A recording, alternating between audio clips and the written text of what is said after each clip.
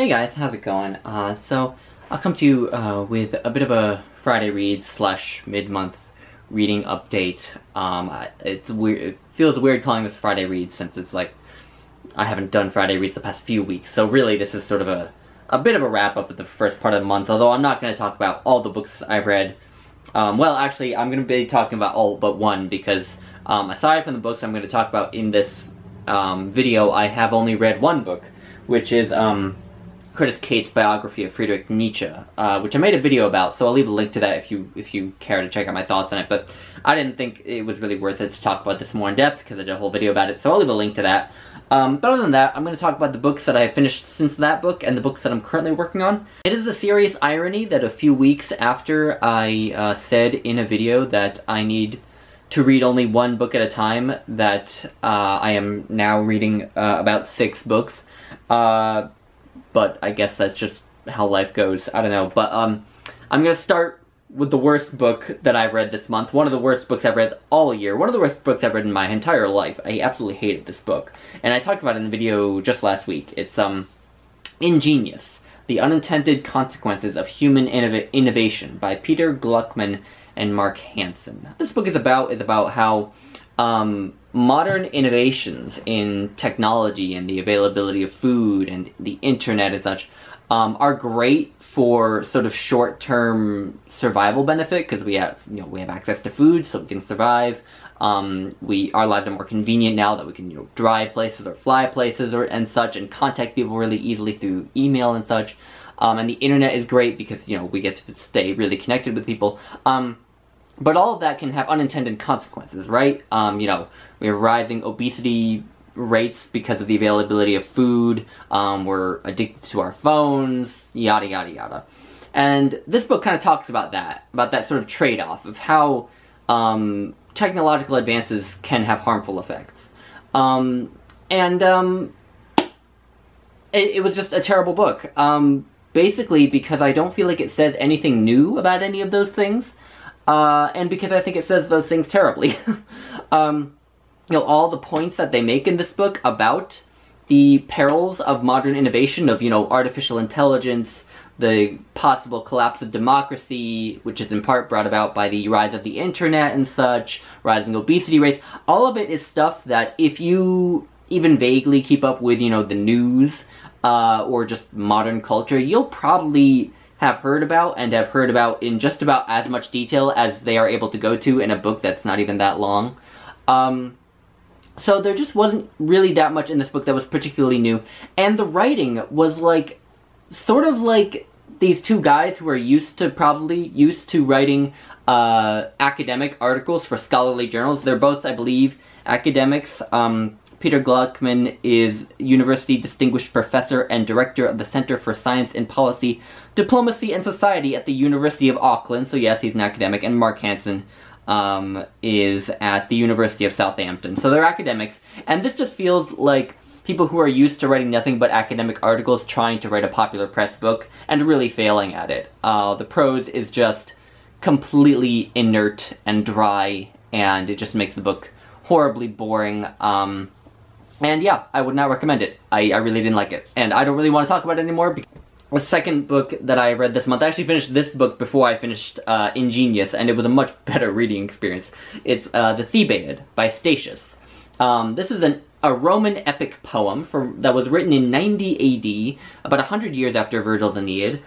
Statius is not very well known today. He has really fallen into obscurity today, but in his time, he was like a bestseller. He was really well known. He was studied in schools. All the way from when this book and his other poems, he was also a lyric poet who wrote shorter verses. All the way from his own lifetime up through the Middle Ages, he was really revered and studied as one of the great Roman writers, up there with Virgil and Ovid and Homer even. The way that I found out about Statius was through reading Dante's Divine Comedy, which incidentally is a book I'm going to be talking about in a minute. Because in the Divine Comedy, Statius actually appears for a little while in the Purgatory section of the comedy. He leads Dante through a section of Mount Purgatory. because in the Middle Ages they believed Statius to be a Christian, to be sort of a secret Christian, because of the sort of lessons of compassion that that Christians at the time saw in his work, in particular in the Thebaid. And so what the Thebaid is about the 7 against Thebes. So after Oedipus, after it came out that he had, killed Laius and slept with his own mother, he was no longer able to be king of Thebes because he was the murderer of the king, and the guy who was causing the plague, being cursed from the gods. And so once Oedipus stepped down, what was decided in Thebes was that Oedipus's 2 sons, Eteocles and Polynices, would be alternate kings. One would rule for a year and then step down, the other would rule for a year and then step down, and the other would come back and rule for a year, and so on and so forth. But what happens at the beginning of the Thebaid is that Eteocles just decides he doesn't want to go along with that. He just wants to stay king permanently. He banishes Polynices, and Polynices is obviously angry about that, and so he enlists the help of Argos, a neighboring kingdom, and brings this whole army to bear on Thebes to take back his throne that he sees as rightfully his. And this tells the story of that war. And there's a huge cast of characters. Actually, a lot of the characters in here only appear for a few pages, and just sort of get one small incident surrounding them before they're never heard from again. Even though this does have that frame story of the 7 against Thebes, I do feel like it can be read a lot like something like Ovid's Metamorphoses, where there's also sort of a through line of narrative, but on the whole it's really just an excuse for Ovid to tell many different stories, and I feel like this is written in a similar vein. It tells many different stories along the way in this war, this civil war in Thebes, I can see why it has kind of fallen out of favor in the literary canon. I think that Statius never says in, 1 verse what he could say in, 20 verses.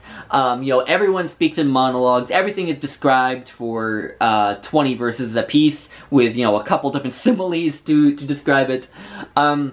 He's not a concise writer. It can come off as a bit pompous and a bit sentimental, perhaps, at times.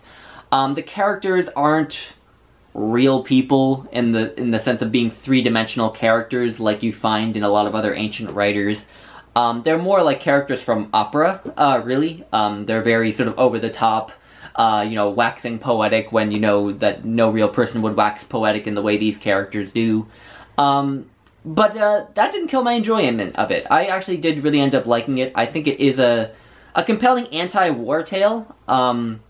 It really is in large part about the kind of stupidity of civil war and war in general and the effects that war has on people and how it leads to so much misery. It doesn't deal with that subject very subtly at all, but I think it does convey that sense of the horrors of war pretty powerfully in a couple instances. In other instances, not so much. But I ended up liking it. I won't say that it's some sort of, forgotten gem that you should all go read because it's the real classic of Roman literature. By any means, I can see why it's not as well regarded now as it once was. But I did like it. So if you're, if you're into classical Greek and Roman literature and you've perhaps exhausted the, usual avenues, then maybe this will be an interesting one for you to pick up. And I think I'll probably be rereading it at some point in the future. So yeah, I'm really glad I read this. Next is God Emperor of Dune by Frank Herbert. This is the 4th novel in the Dune saga. DuneTube is still plowing ahead. I bowed out for Children of Dune, much to my shame, because it was just too soon since I'd read Children of Dune for the last time to reread it again in such short order. But this is my first time reading God Emperor of Dune, and I am finding it very interesting. I can't quite say that I'm loving it yet. It's very engaging, it's very dense, there's I feel like a lot of complex ideas infused into it about humanity and politics and such, and religion, of course. And I feel like there's a lot of complex political machinations going on in it that I just sort of need to process really slowly. And so I'm reading it very slowly. I've been reading it for almost this entire month, and I'm only halfway through it. Even though, I mean, it's not an unsubstantial book, but it's not a super long book. So it's taking me a surprisingly long time to get through it. So it's slow going. I am enjoying it. I will be making a video of it for DuneTube. I don't know if I'm going to meet the 20th of the month deadline, which was our original deadline for DuneTube videos, but I will be getting a video out before the end of the month. So I'll be talking about it more in another video. Next up is Why I Read by Wendy Lesser. The subtitle is The Serious Pleasure of Books. Kind of a dull title, unfortunately, but this is a really nice book. I'm about a third of the way through it, and yeah, I mean, that title tells you everything you need to know about the book. But what I like about this is she doesn't just talk about fiction, which a lot of these books do. She talks about essays, memoirs, poetry, and just great insights all along the way. You know, not all the insights are new or that original, but they're just so well put, and with a lot of, you know, humor and wit that I enjoy reading them anyway, as I always enjoy books about books. And I will say that Wendy Lesser did something that I didn't think any author would be able to do, which is she actually made me want to try reading mysteries. In particular, she talks briefly about Patricia Highsmith, and her novels, and she made them sound really interesting. So I may be at least trying some Patricia Highsmith at some point, which is not something I thought anyone would ever convince me to do. So I'm loving it. I'm finding some new authors, but on the whole, it's just a great discussion of books and the love of reading and books. So if you're a fan of books on books, which if you're on BookTube, I'm assuming you are, then this is a recommendation. Next is a big thing. This is the Penguin Book of English Verse. So this is obviously a gigantic anthology. I've had it on my shelf for a really long time. I originally didn't think that I would read it all the way through. Anthologies like this, often I just sort of skip around, look for poems that strike my fancy, or look for poets I know and read those, and sort of use it just as a reference to sit on my shelf for when I need it. But I decided, sort of on a whim, a couple weeks ago, to try to actually read this cover to cover. And I'm really glad I did. This is a really interesting anthology because it's arranged not by poet, which most anthologies like this are. Most anthologies like this will be arranged, there'll be a section that's Walt Whitman, and another section that's D.H. Lawrence, and another section that's, it'll be arranged by poet. This is arranged chronologically, so you'll have the year of 1592, and the poems that are in this anthology that were published in that year will just all be sort of one right after the other. And yeah, 1593, 1594, and so on. And so it means that the poems included in the anthology by any one poet aren't all together, but they'll be juxtaposed to poets by other authors. And I think that's a really interesting way to do an anthology, because it leads to really interesting comparisons between poems published in one year that you might not otherwise have seen. For example, there was this one particular section, a brief section, which was a translation of the Book of Ecclesiastes from the Geneva Bible. And so the Book of Ecclesiastes is all about how, this world is vanity, and we should care less about the sort of pleasures of this world and worry more about about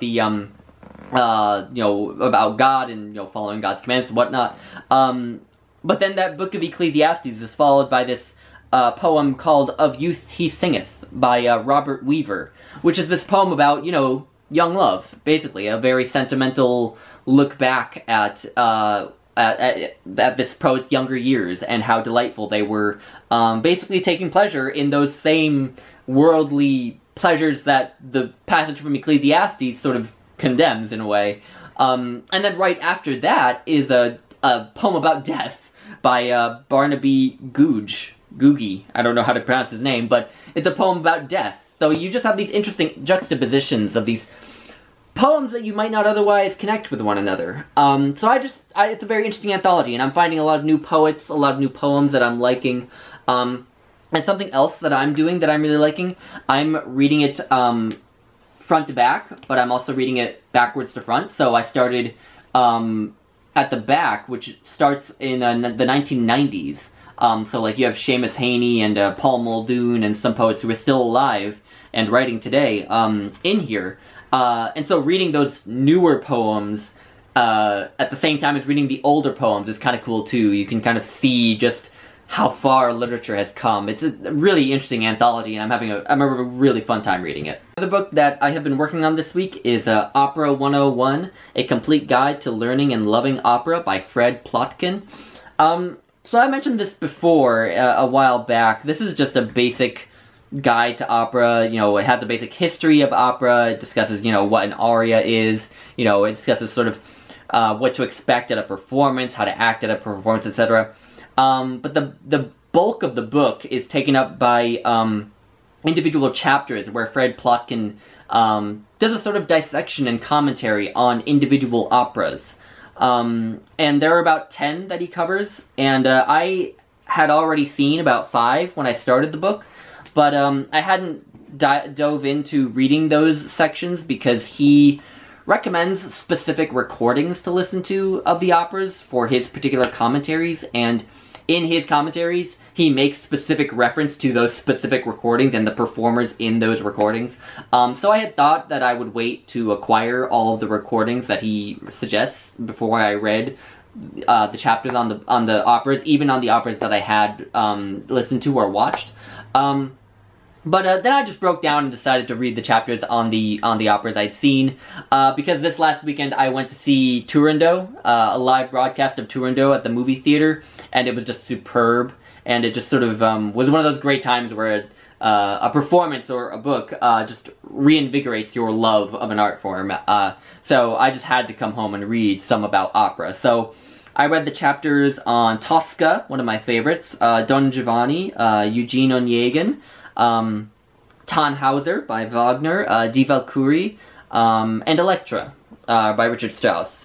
And I love all those operas a lot. I would say probably of all of them, my 2 favorites would probably be Elektra. Well, I really love Elektra, Tannhauser, Die Walküre, and Tosca. And I do like Don Giovanni. I don't love it quite as much as the others, but I like all of them, and it was just great. These chapters are awesome on these operas. If you're looking for an introduction to opera, a way to get passionate about opera, then this would be a great recommendation. And what I love about his discussions of the operas is that they're not only fun and accessible and give insights into the particular operas, they also give insights just into opera in general, but also just into storytelling in general, I feel like. You know, his commentary on operas can be applied to literature or movies or any other storytelling medium just as much as opera, and I love that. And so yeah, I'm really liking this. I'm not going to finish it now, because again, I those 5 other operas that I haven't listened to or seen at all, I want to obviously watch or listen to them before I read the chapters on them. So anyway, but I really enjoyed reading this. Alright, I've already mentioned Dante, but I am still chipping away at the Divine Comedy. So I'm reading 1 canto per day of this until the end of the year, hoping to reread the entire thing. And reading it nice and slowly like that allows me to really just savor the footnotes, the endnotes, and really try to squeeze as much out of this book as possible, because it is very dense and, you know, packed with literary and philosophical and historical allusions. And I'm having a lot of fun just reading the endnotes and getting those references and such. So I'm really liking this. I don't have that much to say yet, but I'm enjoying getting through the Divine Comedy again. And then the final book that I have to talk about is A Portrait of the Artist as a Young Man, this lovely Eastman Press edition. I'm only 30 pages into this. I haven't worked on it all that much, and I don't plan to force it until around the end of the month, because this was on my TBR for Mel over at Mel's Bookland Adventures, Gone with the Book readathon, where you read books published between 1900 and 1950. In the last week of September, October, and November. I participated for September. I read Edith Wharton's Ethan Frome. I read Ethan Frome by Edith Wharton. Yeah, this was another book that I put on my TBR, so I'm only 30 pages in, and I won't be, like, picking up the pace until then, and hopefully I'll have finished some of these other books by then. But what I read of this, I really liked. I liked the writing. It's, you know, this coming-of-age story of this young boy growing up in early 1900s Ireland, and I relate to this young boy a lot. He is very sort of introverted and reserved and sort of sheltered in a way that I feel like I was, so I'm relating to him quite a bit, but again, I'll have more commentary when I've read more of it. And then finally, I just wanted to end out with a little announcement and a shout out. So many of you may have heard of the BookTube Prize run by Robert over at Barter Hordes. The BookTube Prize, if any of you don't know, is an award that is a book award that is judged exclusively by booktubers or people on BookTube. You don't have to have a channel to judge the BookTube Prize. Although you are encouraged to have a channel if you're going to judge, but it's not a requirement.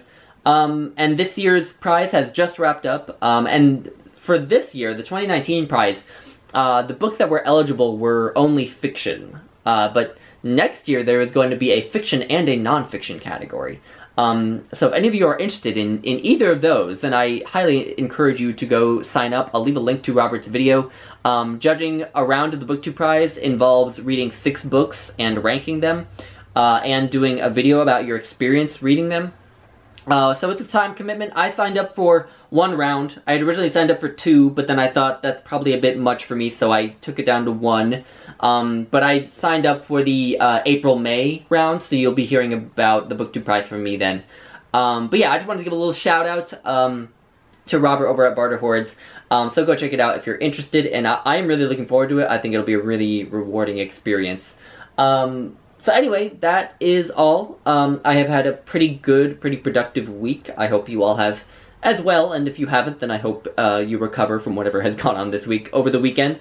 And I hope you all have a nice weekend. And anyway, I will talk to you all in my next video. Bye, guys.